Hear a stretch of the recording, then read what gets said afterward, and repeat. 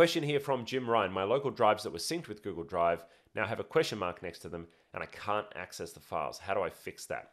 I'm going to assume that a question mark next to a Google Drive file means something like maybe you had your Google Drive synchronized to an external drive on your computer, like a USB drive of some sort, or maybe you had something like a D drive or an E drive or an F drive in your local storage, and that was changed. That's really the only scenario that Google could lose access to a certain set of files. But I'm going to Google it for you just to triple check, and let's see what it comes up with. So what this could potentially be is somebody who is currently using the new version of Google Drive. All right, let's do a little history lesson. In the past, Google Drive worked like something like Dropbox, and Google Drive would basically synchronize a local copy of all of your files to online. Anytime you put a file in there, it would synchronize back and forward. But what ended up happening was Dropbox and Google Drive folders got really, really big. And so what we would have to do at that point in time was to choose something called selective sync. And with selective sync, we would have to choose which folders we would want to synchronize down to the local desktop and which folders we would want to keep online.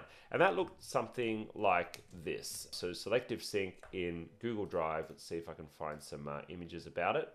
Yeah, here we go. So you would actually literally be like ticking and unticking boxes to choose which files or which folders you had showing up on the local desktop. Then Google did something magic and they created this app called Google Drive File Stream. And Google Drive File Stream did something pretty cool. It created a virtual drive on your computer. And that virtual drive on your computer basically allowed you to see into the whole of your Google Drive without having to do any selective sync.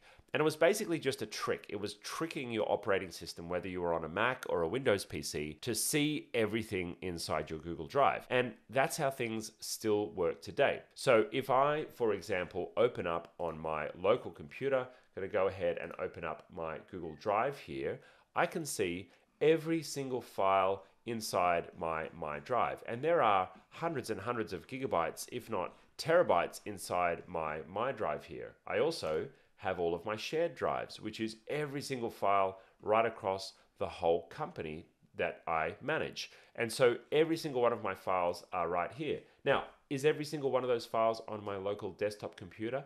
No, they are all online. But anytime I go to open one of those files, if I open the downloads folder, it's going to automatically, on the fly, download those files as I open them. And it does this very quickly because we have fast internet connections now, and it's able to cache some of those files, which is like it pre-downloads some of them, some of the ones using AI that it thinks maybe we're going to want to access. So let's bring it back to this person who's having the problem with their files, and they're seeing a question mark around the drive that is sitting on their computer. What that typically means, in my experience, is that someone's Google Drive app has crashed on their computer and it's not running. And so, restarting the computer will relaunch the app, and once the app is relaunched, it'll start working again.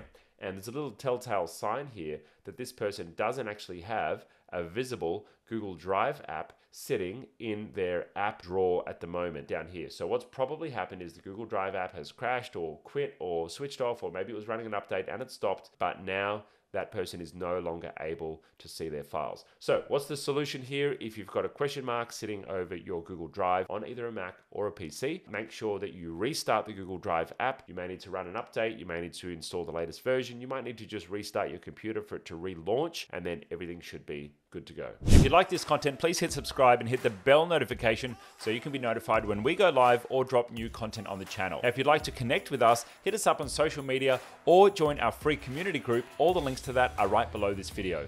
If you'd like to learn more about Google Workspace and the technology ecosystem, you can join our free Genius Academy by transferring your billing across to itGenius. Or you can join a Workspace Basics Bootcamp.